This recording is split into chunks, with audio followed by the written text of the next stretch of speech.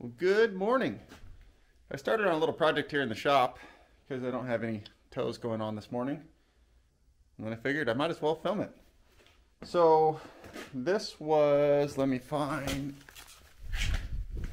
this was right here like this. And then the dollies mount right here, as you saw on plenty of other videos. And a little clip goes through here and holds this to the dolly.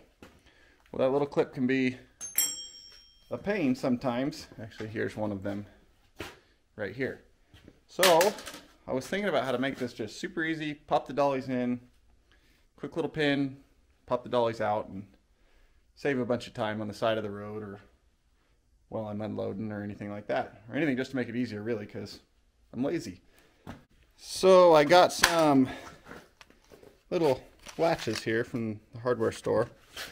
I'm thinking if I put them right here like this, that pin will go down over the top of the dolly, pull the pin back, dolly comes out, but this stays. So that was a horrible example of what to do.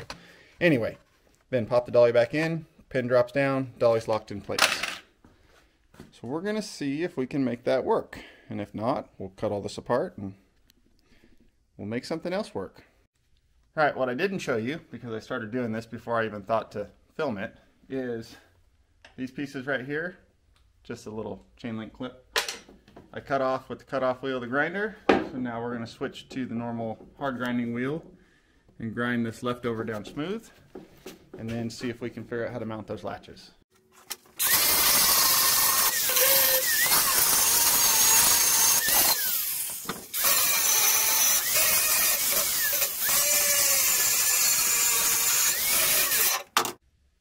Alright, so we got the leftover from those little chain links ground off, and now we're going to take these pieces, and they're going to need to sit right here so that when you flip this up, that goes down, and now that dolly frame is locked in place right there. Then you just flip them up, and it's unlocked, and you can pull them out. So I'm thinking just take a piece of angle iron, weld to this, stick out right here, weld this to the top of the angle iron, and we're pretty much done. So let's find a piece and cut it up. So there's an old saying, and it goes, fastest way to make the phone ring, take the truck apart. So I just cut off the mounts for the dollies, and phone ring. I got to go like now. So I'm going to throw the dollies back in there, maybe just put a bungee strap over them or something like that. They'll stay. And then we gotta go pick up a car. So let's go do that. Then we'll get back to this when we're done. So we are on our way to pick up a Mazda MX3, I don't know, something with a 3 in it. It's a junk car that we're just gonna pick up and haul away for the guy. I guess he bought it for like 50 bucks or something and gonna fix it up or do something with it, but he lives in an apartment complex and they told him he had to get it out of there. Supposedly they gave him a good bit of time, and today they told him it goes or you go. So we're going over there to get it out of there for him. Then we'll just haul it back to our yard and I guess part it out, see if we can make a little money off it. So we're on our way to get that. We'll figure out what exactly we're getting when we get there. Alright, we are here. Now we just get to see where this car is. There's a little Mazda. There's another one up there. Let's call this guy and see where he's at. Figure out which one. Well, I guess this is it.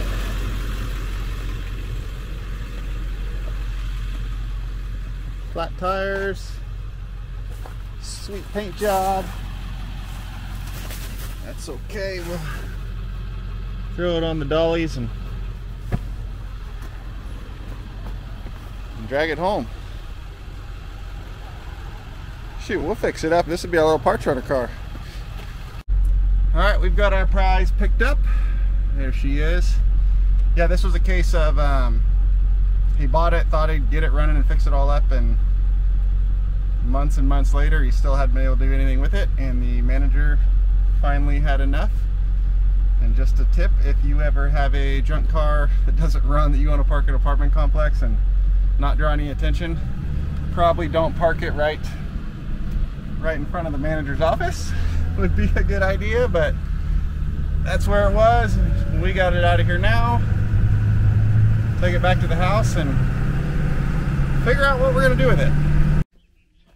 All right, we are back here at the house. Parked this thing next to the other junk rig. That's not really, well, it is junk, but this one does run and drive and all that, everything works. It's just an old beater. I bought it for super cheap because this one has the exact same engine. It's the exact same year, has the same transfer case, transmission, everything is in my good off-road recovery Jeep. So I bought it for real cheap because if I ever need a part real quick, like an alternator or belt pulley or power steering pump or something, and I got to go to recovery or anything like that, the part is right here. I can just grab it, throw it on the other Jeep, and go. Everything transfers across. So this just sits here as basically my part store for my good Jeep. This, on the other hand, I have no idea what the hell I'm going to do with it. Let's look underneath. It's got, oh yeah, got the whole exhaust under it still, which is good. All the engine parts. Doesn't look like it was stripped of anything. Let's see what's under the hood. Where are you at? There you are. I don't know if it runs, I don't know if it drives, but it has a battery in it. Huh. Well, we'll figure it out. Let's get it unhooked. Alright, we got it on the ground, so we're going to head back down to the shop and keep working on the tow truck project. And then figure out what we're going to do with this car. Maybe I'll keep you guys updated what I end up doing with it. Maybe cut the cat off, recycle it, scrap out the car for parts, and get rid of it. Or if one of you wants a super sweet 1992 Mazda what the MX3, even got the title for it, hit me up in the comments. I'll make you a super sweet deal. Okay, we are back in the shop after that little excursion. I got a free car out of the deal, so I guess that's all right. Back to our latches. I've got a piece of angle iron here that we're going to take our latch and just set on where we have enough room to weld on each side. Mark it with the marky end there, and then mark it again there. And now we'll take it over to the bandsaw, one of my favorite tools ever, and cut a couple slices out of this. Okay, then we hit the switch. What the hell? Oh, I remember. We got to turn the breakers back on. And that one. Oh, and just go ahead and ignore the breaker panel with this giant hole in it.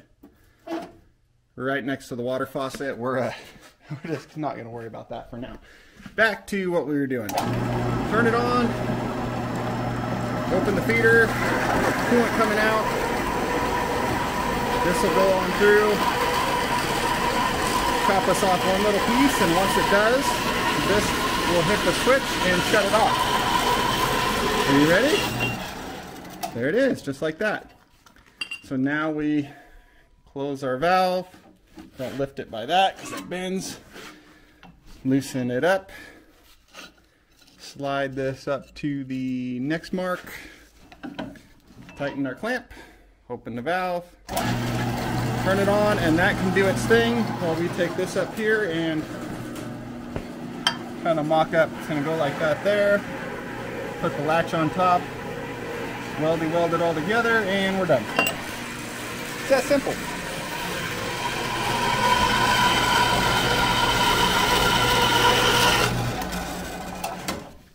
There we go. That's two of them. So we're going to use these dolly frames here that don't have the tires on them. This is another set I have. Just makes it easier to lift on and on and on and off 100 times while we mock all this up. So what we got to do is make sure this idea is going to work. This will sit here. This will sit on top of it. That goes down, and we'll lock it in place. It can't come out of there with that pin. Then when we're ready to go, pin goes up, it comes out. Sound good? Sounds good to me. Okay, so I've marked the edges of where this little tab is going to sit and then ground off the paint in those spots, did it on both sides so we get a decent weld. We should probably clean up all this and grind it all nice too, but we're not going to worry about that because I don't want to worry about that right now. So now I can fire up the welder, I'm going to get this welded on and go from there.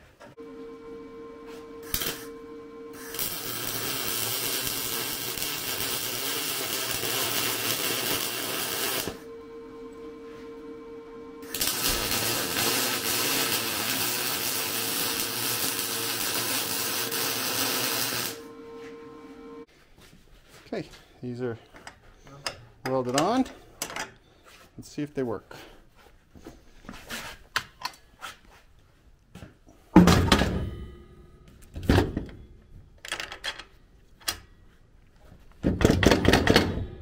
Perfect. It's really hot.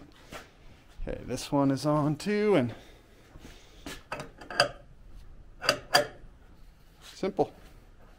That should do it. Is it gonna work? It's gonna work great. Austin stopped by because he thought I was making too much progress. Gotta hold it back a little bit. Can't be getting too much done over here. Okay, let's paint it and call it good.